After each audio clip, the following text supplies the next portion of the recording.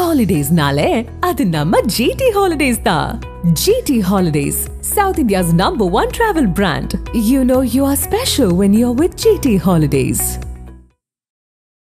So, இந்த audio விவகாரத்தை ஒட்டி அமைச்சரவையிலிருந்து பிடிஆர் அவர்களும் வெளியேற்றப்படுவாரா அப்படிங்கிற ஒரு கேள்வி. இல்ல, இப்போ திரு பிடிஆர் இப்பொழுது அவரை அமைச்சரவையிலிருந்து நீக்கிறதுன்னா கிட்டத்தட்ட அந்த ஆடியோ வந்து ஒரு ஒப்புதல் வாக்குமூலம் கொடுக்கற மாதிரி ஆயிடும். இப்போ உங்களை பத்தி வினோத், நான் ஒரு வீடியோ அந்த மாதிரி போட்டு ஒரு ஃபேக் வீடியோ பரப்புனேன்னு வச்சுக்கோங்க, நீங்க ஃபர்ஸ்ட் என்ன பண்ணுவீங்க? சரி, யாரு பரப்புனாங்க அப்படின்னு தெரியாமலும் இல்ல, இங்க உங்களுக்கு தெரியும். ஒரு வீடியோ வந்து திரு சவுக்கு சங்கர் வெளியிட்டாரு, அதுக்கு பிறகு 2வது வீடியோ திரு அண்ணாமலை அவர்களே வெளியிட்டாரு. யார் வெளியிட்டாங்கிறது உங்களுக்கு தெரியும், நீங்க அது பொய்ங்கிறீங்க. அப்போ என்ன பண்ணணும்? மேல இவ்வளவு அவதூறு பரப்பும் போது, அதுவும் ஒரு எதிர்கட்சி தலைவர் அதை பரப்பும் போது, ஏன் சட்டத்தின் உதவியை நீங்க ஏன் நாடலை? உதயநிதி அவர்களுக்கு மேலும் ஒரு எலிவேஷன், அதாவது டெபுட்டி சீஃப் மினிஸ்டர் அப்படிங்கிற அளவுக்கு கூட வந்து தரப்படலாம் அப்படின்னு. இருப்பினும் இந்த ஷாப்பில் அதற்கான இன்னும் வாய்ப்புகள் தென்படுகிறதா? ஏற்கனவே உதயநிதியை அமைச்சர் ஆக்கிட்டீங்க. உதயநிதி அவர்கள் முதல்ல வந்ததுக்கும் இப்போக்கும் டெஃபினட்டா ஒரு இம்ப்ரூவ்மெண்ட் தெரியுது. துணை முதலமைச்சர் இப்பொழுது கொடுப்பார்கள் என்று எதிர்பார்க்கவில்லை. ஆனால் கொடுத்தால் அது வந்து நிச்சயமா பப்ளிக் இடையே ஒரு பாசிட்டிவ் சென்டிமெண்ட் ஏற்படுத்தாது, மேலும் ஒரு நெகட்டிவ் சென்டிமெண்ட் தான் அந்த அரசு மீது மக்களிடையே. ஆதன் தமிழ் நேயர்களுக்கு அன்பு வணக்கம். இன்றைய சிறப்பு நேர்காணலில் நம்முடன் இணைந்திருக்கிறார் அரசியல் விமர்சகர் சுமன் ஸ்ரீராமன் சார். வணக்கம். வணக்கம் சார். இந்த தமிழக அமைச்சரவையில மாற்றம் நடக்க இருக்கிறது அப்படிங்கிற தகவல்கள் தற்போது வந்து கொண்டிருக்கின்றன. மிக குறிப்பாக பெர்ஃபார்மிங், நான் பெர்ஃபார்மிங் ரெண்டா பிரிச்சு, அதுல வந்து நான் பெர்ஃபார்மிங்ல இருக்கக்கூடிய மினிஸ்டர்ஸ் நிறைய பேரை வந்து வெளியேற்றப்படலாம், புதுமுகங்களுக்கு வாய்ப்பு தரப்படலாம் அப்படின்ட்டு வந்து சொல்லப்படுது. இது சம்பந்தமா தகவலை நீங்களும் கேட்டிருப்பீங்க. முதற்கட்டமா இதை எப்படி பாக்குறீங்க? நான் பெர்ஃபார்மிங் என்று நாம் முழுமையா எடுத்துக்க முடியாது. ஏன்னா உங்களுக்கு சீனியர் மினிஸ்டர்ஸ் வந்து டிராப் பண்றதாக நமக்கு ஒன்றும் தகவல் வரல. அதாவது மூத்த அமைச்சர்கள், சீனியர் மினிஸ்டர்ஸ், அப்ப எல்லாருக்கும் பெர்ஃபார்மிங் நான் பெர்ஃபார்மிங்னா எல்லா மினிஸ்டர்ஸ்க்கும் தானே அந்த கிரைட்டீரியா வந்து அப்ளை ஆகணும். ஸோ இது வந்து சில ஜூனியர் மினிஸ்டர்ஸுக்கு அப்ளை ஆகக்கூடிய ஒரு கிரைட்டீரியாவாக இருக்கலாம். உங்களுக்கு நினைவு இருக்கலாம், செல்வி ஜெயலலிதாவுடைய ஆட்சி காலத்துல ஒவ்வொரு வருஷமும் ஒரு 4 பேர் 5 பேரை மாத்துவாங்க, புதுசா ஒரு 4-5 பேரை போடுவாங்க, அதுக்கப்புறம் திருப்பி ஒரு 4-5 பேரை நீக்குவாங்க, புதுசா நியமிப்பாங்க. அதுல என்னன்னா அது கட்சியில ஒரு உற்சாகம் கொடுக்கும், எல்லாருக்கும் நமக்கும் ஒரு சான்ஸ் கிடைக்கும் அப்படின்னு சட்டமன்ற உறுப்பினர்கள் எல்லாருமே வந்து ஆவலா இருப்பாங்க. சோ அது ஒண்ணு. பிளஸ் எந்த ஒரு தனிநபருக்கும் கட்சியை விட நம்ம தான் பெரிய ஆளு அப்படிங்கிற இந்த ஃபீலிங் வராமல் இருப்பதற்கு. சோ அதை நோக்கி இத்தகைய ஒரு ரீஷஃபில் அப்படிங்கிறது இருக்கலாமே தவிர, நான் வந்து ஸ்ட்ரிக்ட்லி ஸ்பீக்கிங் பெர்ஃபார்மிங் நான் பெர்ஃபார்மிங்னா, நான் பெர்ஃபார்மிங் நிறைய அமைச்சர்கள் இருப்பாங்க. ஸோ நீங்க அவங்க எல்லாரையும் சீனியரா இருந்தா கூட நீக்க முடியாது. ஸோ அந்த மாதிரி விஷயங்களும் இருக்கும். So I don't expect large scale changes. Junior ministers யாராவது 2-3 பேரை மாத்தி 2-3 பேர் புதுசா கொண்டு வரலாம், ரீஜெக்ட் பண்ணலாம், அதுவும் பாசிபிலிட்டி இருக்கு. ஓகே. அதாவது இப்ப புதுமுகங்கள் அப்படின்னு பார்த்தோம்னா மன்னார்குடி டிஆர்பி ராஜா, அதுக்கப்புறம் வந்து 1000 விளக்கு தொகுதி சட்டமன்ற உறுப்பினர் எழிலன்னு சொல்லிட்டு ஒரு சில பேருக்கு வாய்ப்புகள் இருக்கின்றன சொல்லப்படுகிறது. குறிப்பாக பால்வளத்துறை அமைச்சராக இருக்கக்கூடிய நாசர், அப்புறம் கயல்வெளி அமைச்சர் கயல்வெளி உள்ளிட்டவர்கள் வந்து அமைச்சரவையிலிருந்து வெளியே வரலாம் அப்படின்னு சொல்லிட்டு ஒரு பப்ளிக் சொல்லப்படுது. இப்ப இந்த விஷயத்தை எப்படி பாக்குறீங்க? இந்த 2 விஷயத்த, புதுமுகங்கள் அப்புறம் பழைய முகங்கள் போறது அப்படின்னு. இல்ல, டிஆர்பி ராஜா அவர்கள் ஏன் அமைச்சர் ஆக்கப்படவில்லை என்பது முதலியே வந்து எல்லாரும் கேட்டுக்கொண்டிருந்த கேள்வி. 3வது முறை சட்டமன்ற உறுப்பினர் இல்லையா? சோ அதனால வந்து அவர் ஏன் இனிஷியலா அவர் ஆக்கப்படவில்லை அமைச்சராக அப்படிங்கிறது ஒரு சர்ச்சையாகவும் இருந்தது. சோ அதனால வந்து அவர் அமைச்சரானால் அதில் வந்து ஆச்சரியப்படுவதற்கு ஒண்ணும் இல்லை. நான் டாக்டர் எழிலன் ஆக்கப்படுவார் என்று நான் எதிர்பார்க்கவில்லை. ஏன்னா அவர் ஃபர்ஸ்ட் டைம் எம்எல்ஏ.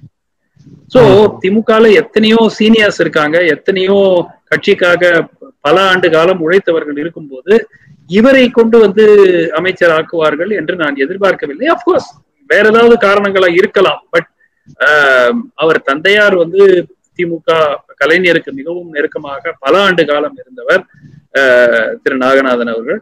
சோ அந்த ஃபேமிலி லாயல்டி அப்படிங்கிற பேசிஸ்ல ஏதாவது செய்யலாமே தவிர நான் வந்து அவர் ஆன் த பேசிஸ் ஆஃப் என்ன அவர் இந்த 2 ஆண்டுகள் செய்திருக்கிறார் அப்படிங்கிற அடிப்படையில அமைச்சர் பதவி அவருக்கு வழங்கப்படும் என்பது நான் எதிர்பார்க்கவில்லை. பொறுத்திருந்து பார்க்கலாம். இப்ப நம்ம இந்த ஆவடி நாசர் உள்ளிட்டோர் வந்து வெளியே அனுப்பப்படலாம் அப்படின்ட்டு வந்து சொல்லப்படுது. இது வந்து நான் பெர்ஃபார்மிங் அப்படிங்கறத தாண்டி இவர்கள் அடிக்கடி ஒரு சர்ச்சையில் சிக்கக்கூடியவர்களாக இருக்கிறார்கள் அப்படின்னு ஒரு காரணம் இருக்குதா அப்படின்ட்டு ஒரு கேள்வி. ஏன்னா இதுக்கு முன்னாடி நம்ம பொன்முடி அவர்கள் தொடர்ச்சியாக அந்த மாதிரி பேசிட்டு வர்றார். பட் ஆனாலும் அவர் வந்து விழுப்புரம் பிளஸ் வந்து அவர் ரொம்ப சீனியாரிட்டி லெவல்ல இருக்காருங்கிறதால அவர் மாற்றப்படுவதற்கான வாய்ப்புகள் இல்லை அப்படின்னு நமக்கு இப்ப இருக்கும் தெரியுது. சோ இந்த மாற்றங்கள் அப்படிங்கிற அந்த விஷயத்துல வந்து அடிக்கடி சர்ச்சையில சிக்கக்கூடியவர்கள், ஒரு விவாதத்துக்கு ஒரு தொடக்க புள்ளியாக இருக்கக்கூடியவர்களும் இந்த ப்ராபல் லிஸ்ட்ல, இந்த வெளியேற்றப்படும் லிஸ்ட்ல வருவாங்களோ அப்படின்ட்டு ஒரு விஷயம் சொல்றேன். இல்ல, இது ஒரு மிக்ஸா இருக்குங்க. அதாவது சிலர் வந்து சர்ச்சைகள் சிக்கக்கூடியவர்கள். இப்போ திரு நாசர் அவர்கள் தொடர்ந்து சர்ச்சையில, ஆவின் வந்து தொடர்ந்து சர்ச்சையில இருக்கு.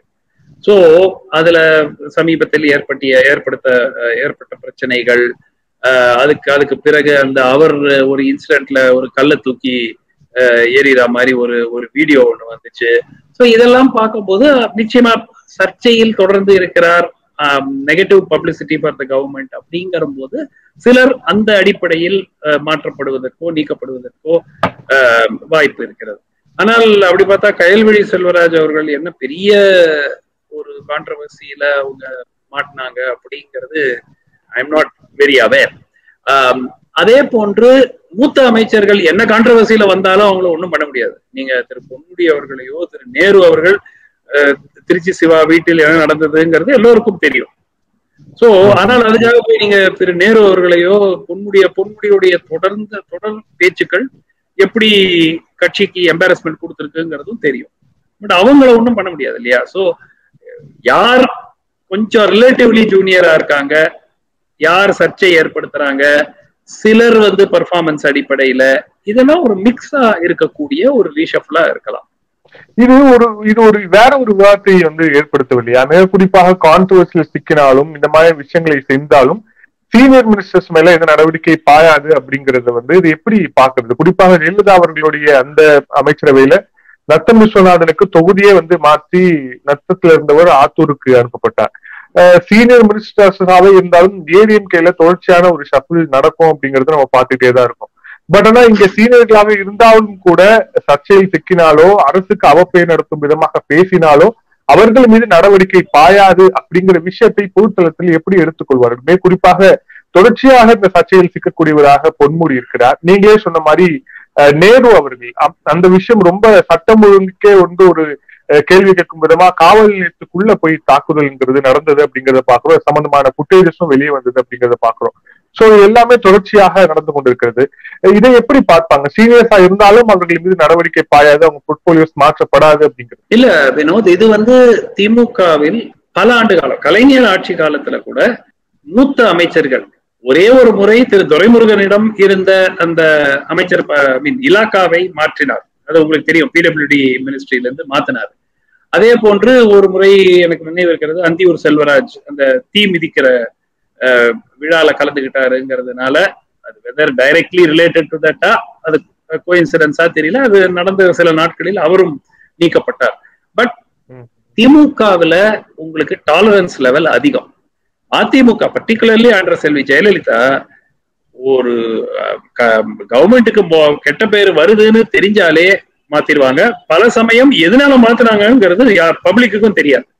சோ அதனால வந்து இரண்டு கட்சிகளுக்கும் எப்பவுமே இது ஒரு வித்தியாசம். திமுகல லாயல் சீனியர் மினிஸ்டர்ஸுக்கு எப்பவுமே கொஞ்சம் டாலரன்ஸ் லெவல் அவங்களுடைய திமுக தலைமையிடம் அவர்கள் எடுத்துக்கொள்ளக்கூடிய ஒரு லிபர்ட்டிங்கிறது அதிகம்.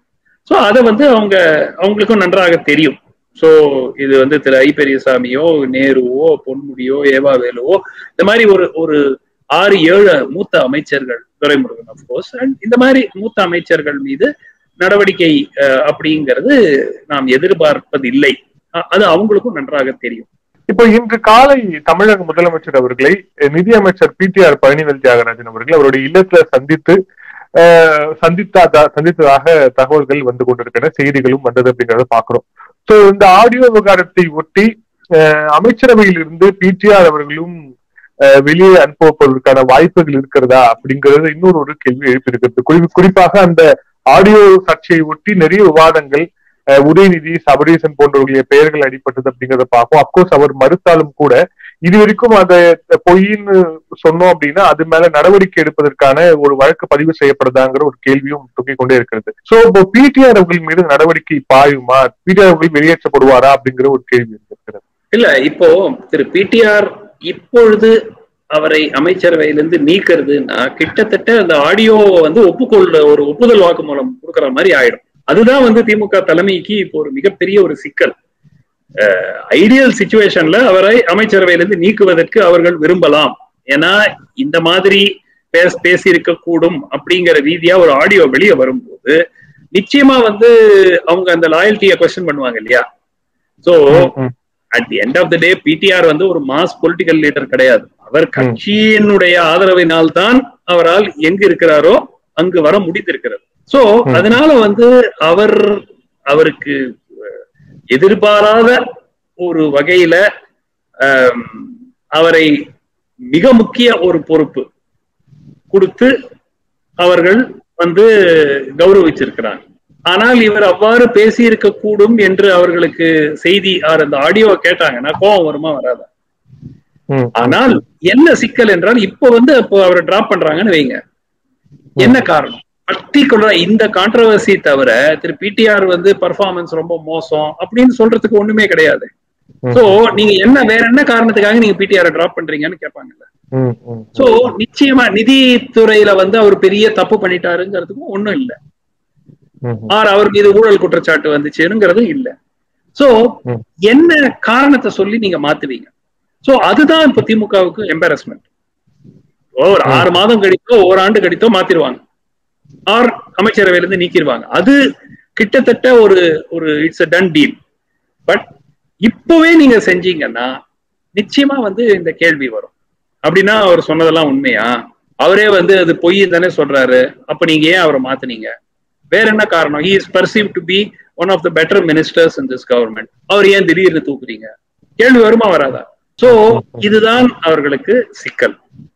சோ என்னுடைய எதிர்பார்ப்பு, again we could be wrong, ஏன்னா ஒவ்வொருத்தர் தலைமையில எந்த அளவுக்கு கோவப்பட்டிருக்கிறாங்க இந்த ஆடியோல இருந்துங்கிறது நம்ம சொல்ல முடியாது. பரவாயில்ல, அந்த பொலிட்டிக்கல் டேமேஜ் வந்தாலும் நம்ம ஃபேஸ் பண்ணிக்கலாம், இது இருக்கக்கூடாது அப்படிங்கிற மூட்ல இருப்பாங்களா? இல்ல இப்ப வேண்டாம், அவரை ஒரு மாதிரி சைட்லைன் பண்ணிட்டு ஒரு 3 months கழிச்சு இந்த மக்கள் வந்து வேற ஏதாவது ஒரு மேட்டருக்கு மூவ் ஆன் பண்ணி ஒரு 2-3 மாசம் ஆன அப்புறம் டக்குன்னு we can drop him அப்படிங்கிற ஐடியால இருக்காங்களா அப்படிங்கிறது எனக்கு தெரியாது. பட் எனக்கு கிடைத்த தகவல் படி for all practical purposes our long டேர்மா இந்த கவர்மெண்ட்ல இருக்கக்கூடிய வாய்ப்புகள் குறைவு. அது வந்து 3 மாசம் கழிச்சு பண்ணுவாங்களா, 6 மாசம் கழிச்சு பண்ணுவாங்களான்லாம் தெரியாது, அவர் உடனடியா நீக்குவாங்களான்னு தெரியாது. பட் இந்த சிக்கலினால் தான் அவர் தொடர்ந்து கொண்டிருக்கிறார். ஆனா பிடிஆர் அவர்கள் இந்த ஆடியோ லீக் ஆனதுக்கு அப்புறம் அது வந்து பொது சமூக வலைதளத்துல ஒரு மிகப்பெரிய விவாதத்தை கிளப்பி இருந்ததுக்கு அப்புறமும் கூட அவர் தொடர்ச்சியாக அமைச்சரவையில நீடிக்கிறது அப்படிங்கிறது திமுக அமைச்சரவையில் இருக்கக்கூடிய மற்ற அமைச்சர்களுக்கு அது எந்த மாதிரியான சிக்னலை போய் கொடுக்கும்? ஏன்னா தவறு செய்தால் நாம் எந்நேரமும் நீக்கப்படுவோம் அப்படிங்கிற ஒரு பயம் வந்து அதிமுக குறிப்பாக ஜெயலலிதா அவர்களுடைய அந்த அமைச்சர்களுக்கு எப்பவுமே இருந்துகிட்டே இருக்கும்னு சொல்லுவாங்க.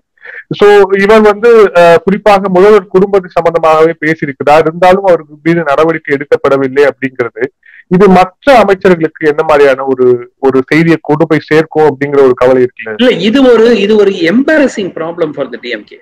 இது வேற ஏதாவது இப்ப ஊழல் குற்றச்சாட்டுல மாட்டிக்கிட்டாங்க, இல்ல ஏதாவது ஒரு அராஜகம் பிரச்சனையில மாட்டிக்கிட்டாங்க அப்படின்னா அது ரொட்டீன் ஆக்டிவிட்டி, அதை வந்து எப்படி ஃபேஸ் பண்றதுன்னு இவங்களுக்கு நன்றாக தெரியும். ஆனால் இது வந்து குடும்பத்தை பற்றி அவர் பேசி இருக்க கூடும் அப்படிங்கிற அந்த ஆடியோ அடிப்படையில தீவிரமான நடவடிக்கை எடுக்கதான் ஃபர்ஸ்ட் இன்ஸ்டிங்க்ட் வரும். இவ்வளவு கூட லாயல்ட்டி இல்லையே அப்படின்னு அந்த கோபத்துல வரலாம். பட் அவர்கள் உடனே நினைப்பாங்க இல்லையா, அட்வைசர் சொல்லுவாங்க இல்லையா, ஐயா இப்போ பண்ணீங்கன்னா, இப்ப நீக்கினீங்கன்னா அரசுக்கு கெட்ட பேர் வரும், ஏதோ அவர் சொன்னதெல்லாம் உண்மைங்கிற மாதிரி ஆயிரும், அதனால இப்ப வேண்டாம், சைட்லைன் பண்ணிட்டு ஒரு ஃபியூ மந்த்ஸ் கழிச்சு டிராப் பண்ணிக்கலாம் அப்படிங்கிற அட்வைஸ் நிச்சயமாக கொடுக்கக்கூடிய ஒரு வாய்ப்பு இருக்கிறது. பட் என்னை பொறுத்த வரைக்கும் திரு பிடிஆர் அவர்கள் ஒரு எலாபரேட்டா ஒரு வீடியோ புட் அவுட் பண்ணாரு. நீங்க பாத்திருப்பீங்க அந்த வீடியோல வந்து திரு சபரீசன் என்னுடைய வழி கைடு அப்படி எல்லாம் கூட சொன்னாரு.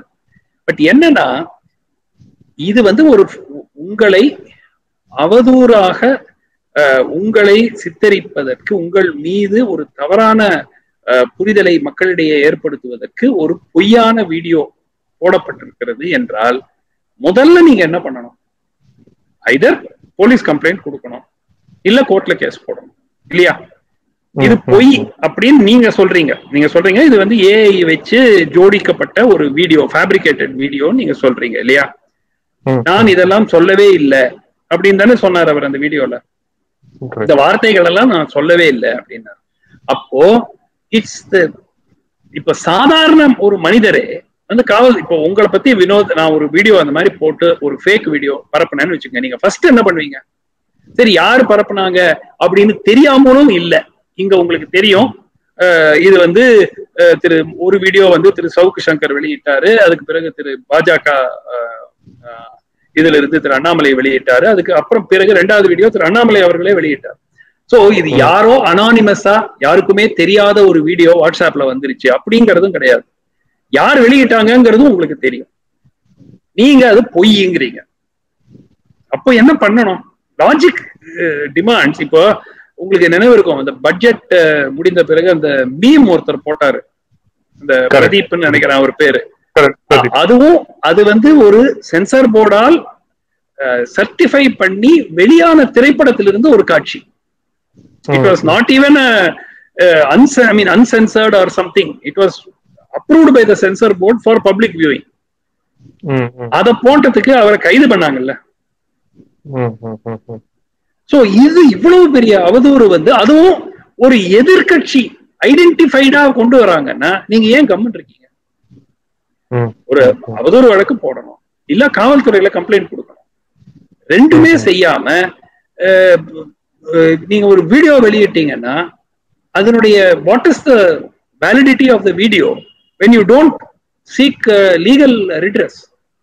சோ இதுதான் அவரு எங்க அந்த சிக்கல் இருக்கிறாருன்னா இதுதான். முதல்ல வந்து இந்த ஃபர்ஸ்ட் ஆடியோ வந்து 4 நாட்களுக்கு பதிலே இல்லை, அவர்கிட்ட 3 நாட்களுக்கு எந்த ரெஸ்பான்ஸும் இல்லை. அதுக்கப்புறம் தான் வந்து அது ஃபேக்னு போட்டு அந்த ஒரு ஸ்லைட் எல்லாம் போட்டு ட்விட்டர்ல போட்டிருந்தாரு. அந்த ஃபேக்னு போட்டு அந்த ஆடியோ எந்தெந்த செகண்ட்ல என்னென்ன சேஞ்சஸ் இருக்குலாம் போட்டு எடிட்டடுங்கிற மாதிரி போட்டிருந்தாரு. அதுக்கப்புறம் 2வது வீடியோ வந்த அப்புறம் தான் அந்த அவர் ரிப்ளை வீடியோ வந்துச்சு. பட் இது மக்கள் நினைக்க மாட்டாங்களா? ஐ மீன் மக்கள் வந்து அவ்வளோ வந்து யோசிக்காமல் இருப்பார்களா?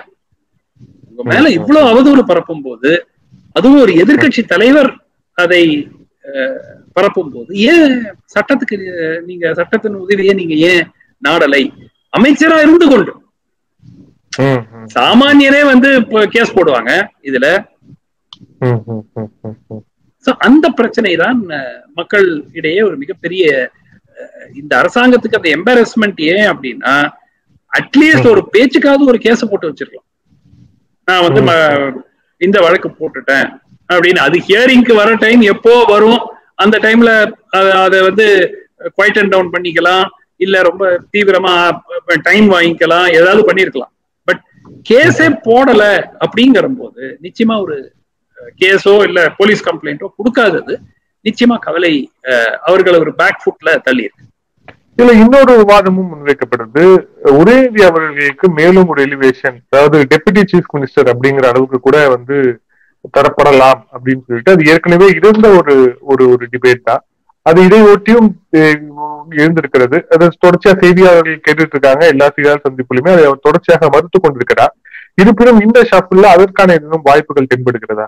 இல்ல, நான் வந்து அது வந்து அவ்வளவு ஒரு சாமர்த்தியமான ஒரு நடவடிக்கையாக இருக்காது. இந்த அரசு அவ்வாறு ஒரு டிசிஷன் எடுத்தாங்கன்னா, திமுக எடுத்தால் அது அவர்களுக்கு ஒரு பின்னடைவு தான் ஏற்படுத்தும். ஏற்கனவே கடந்த சில வாரங்கள்ல ஒரு சீரீஸ் ஆஃப் செட்பேக்ஸ், ஒன்று இந்த 12 மணி நேர வேலை நிறுத்தம், அதை வந்து வேலை அறிவிப்பு ஒரு நாளைக்கு. ஆக்சுவலா அதை நான் ஆதரித்தேன், அது வேற விஷயம். பட் அதை வித்ட்ரா பண்றாங்க.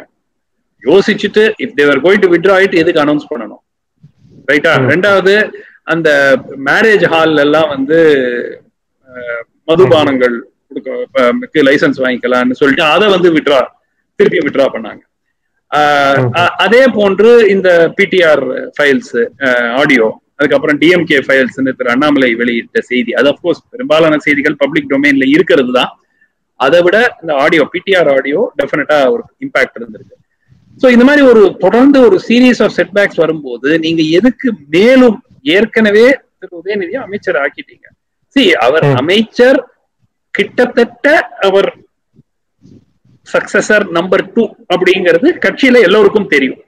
ஐ டோன்ட் திங்க் யாருமே வந்து அவர் 10வது நம்பர் புரோட்டோகால்ல இருக்காரு, அதனால அவர் 10வது முக்கியத்துவம் தான் யாருமே நினைக்க மாட்டாங்க. Everybody knows. சோ அந்த மாதிரி ஒரு சிச்சுவேஷன்ல கொண்டு வந்துட்டு இப்ப எதுக்கு இன்னும் பப்ளிக் கிரிட்டிசிசம் கொண்டு வரணும், எதுக்கு இவ்வளவு அவசரம்? அதுவும் நீங்களே வந்து துணை முதலமைச்சர் ஆறதுக்கு எவ்வளவு வருஷம் ஆச்சு? 30 வருஷத்துக்கு மேல ஆச்சு இல்ல அரசியல்ல வந்த பிறகு. இப்ப எதற்கு 3 ஆண்டுகளில் துணை முதலமைச்சர் ஆக்கணும்? இல்லைங்க, லெட்டிம். இப்போ நான் வந்து ஒரு விஷயத்தை நான் பதிவு செஞ்சிருக்கேன். உதயநிதி அவர்கள் முதல்ல வந்ததுக்கும் இப்போக்கும் டெஃபினட்டா ஒரு இம்ப்ரூவ்மெண்ட் தெரியுது. அவருடைய ஹேண்ட்லிங் ஆஃப் குவெஸ்டன்ஸ் அதெல்லாமே டெஃபினட்டா ஒரு இம்ப்ரூவ்மெண்ட் தெரியுது. ஓரளவுக்கு he is learning the ropes.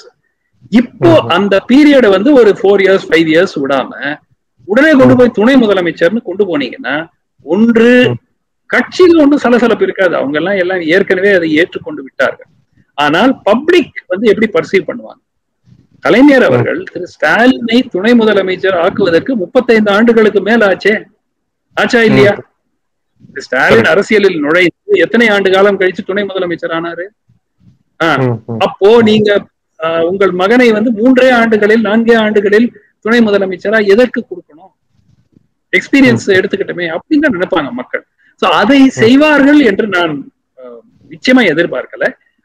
அமைச்சர் ஆவார் என்று எதிர்பார்த்தேன், ஆனால் அமைச்சராக்கப்படுவார் என்று. ஆனால் துணை முதலமைச்சர் இப்பொழுது கொடுப்பார்கள் என்று எதிர்பார்க்கவில்லை.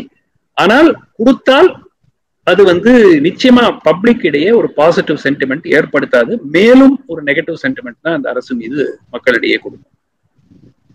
இந்த நேர்காணலில் இறுதியான கேள்வியாக, 5 நாட்களை கடந்து இந்த ஐடி ரைடு வந்து நடைபெற்று வருகிறது, தொடர்ச்சியாக நடைபெற்று வருகிறது.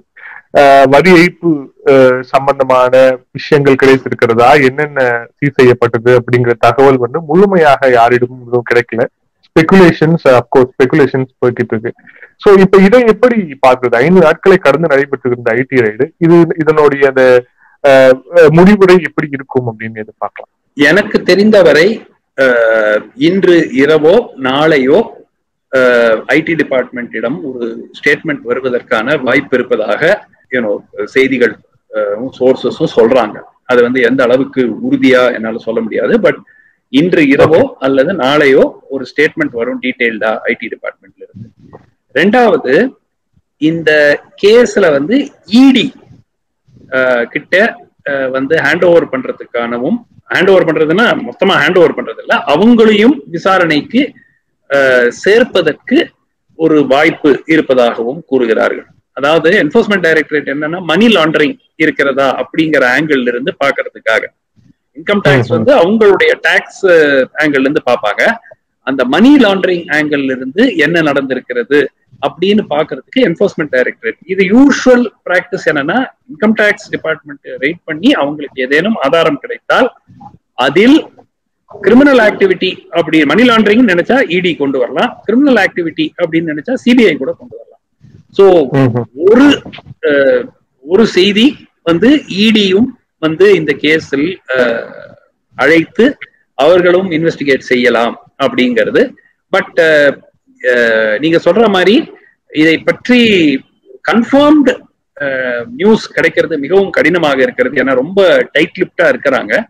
பட் பரவலான செய்திகள் வந்து ஒரு பெரும் அளவுல ஒரு அந்த ரிப்போர்ட்ல வந்து சிக்னிபிகன்ட் நியூஸ் இருக்கக்கூடும் அப்படிங்கிற ஒரு எதிர்பார்ப்பு உருவாக்கப்பட்டது. நன்றி சார். பொறுத்து பாவம் பல்வேறு கேள்வி. Thank you sir. Thank you so much. நன்றி நன்றி நன்றி.